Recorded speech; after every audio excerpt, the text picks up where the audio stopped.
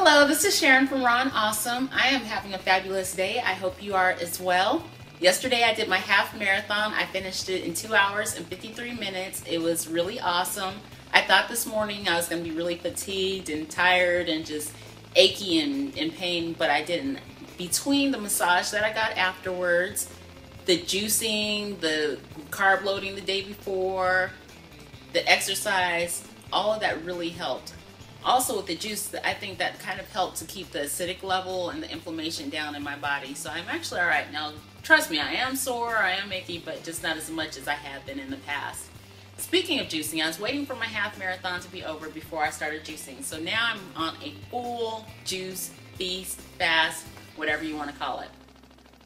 When you juice, feast, or fast, you want to make sure that you get at the least this amount of juice. So I have 64 ounces of juice here and I have 32 ounces here. You can have up to a gallon, and that will be really helpful and beneficial to your body.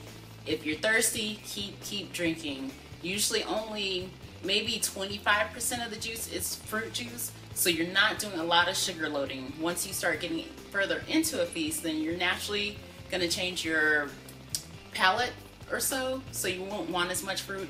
I only use probably, in this one, about a cup of apple juice, maybe 2 cups at the most.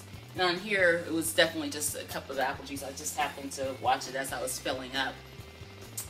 This one on the left is celery, cucumber, kale, and apple, and lemon juice.